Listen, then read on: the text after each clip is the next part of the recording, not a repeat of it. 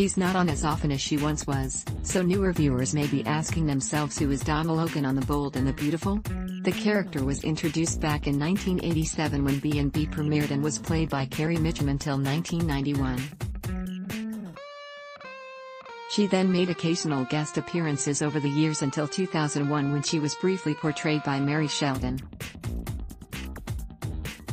However, when the character came home properly in 2006, Jennifer Garise took over the role and still appears to this day. Let us fill you in on her entire scandalous history.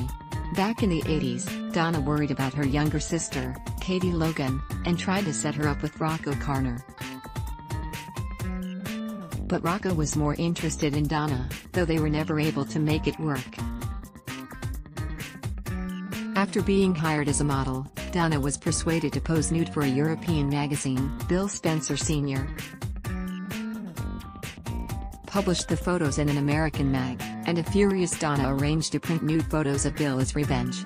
After a failed relationship with Thorne Forrester, Donna moved away to San Francisco. Can I interest you in a different Logan sister? Erin Montgomery /JPSstudios.com. When Donna returned to Los Angeles in 2006, she tried to reunite Brooke Logan with Ridge Forrester, but when that didn't work, she went after the guy herself. Unfortunately, nobody could replace Brooke in Ridge's heart, so Donna then reunited with Thorne and they became engaged. That fell apart when Katie revealed Donna had only gone back to him to spite Ridge. Next, she became involved with Eric Forrester, who eventually divorced Stephanie to be with her. Pam Douglas was enraged that Eric had dumped her sister, and plotted against them, but Eric later made Donna his wife. Pam wasn't very sweet on Donna and tried to get a bear to eat her. Erin Montgomery /JPSstudios.com. Thorne, Ridge, and Felicia didn't approve of Donna and tried to force her out of Forrester Creations. Felicia later revealed that Donna had given up a baby when she was 18, and it turned out the child was new Forrester employee Marcus Walton. But the siblings were shocked when Eric defended Donna and adopted Marcus as his son. After Eric suffered a heart attack, Felicia helped him reunite with Stephanie, but it was short-lived and he eventually reunited with Donna. Father, meet son. Sean Smith /JPSstudios.com. After Donna ran into her old high school sweetheart, Justin Barber, she confided to Katie that he was Marcus' father.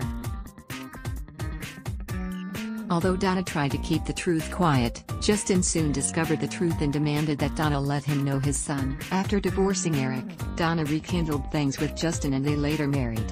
Unfortunately, the union only lasted a few months. She then moved on to Nick Maroney, but that didn't last long as she discovered he had been stealing Forrester designs. Donna comforted Eric after Stephanie's death and found herself caught between her sisters when Bill left Katie for Brooke. She also briefly became rivals with Quinn Fuller when they both competed for Eric's affection. In 2015, Donna left to live with her father, Stephen Logan, in Dallas but returned home occasionally for special events like weddings and holiday family gatherings. Eventually, she moved back to Los Angeles and was on hand for the revelation that Flo Fulton is actually a Logan as well as Katie's brush with death.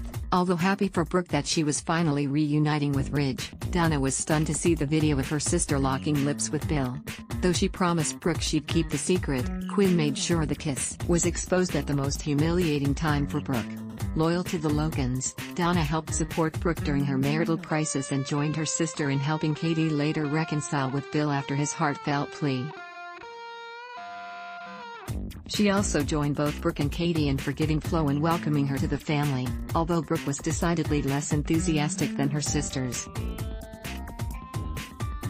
Donna also reminisced about her romance with Eric and was hopeful when he was having problems in his marriage. Eric was unable to perform with Quinn, but when Donna admitted she always kept Honey around to remind her of her honey bear and they shared an embrace, he felt inspired again.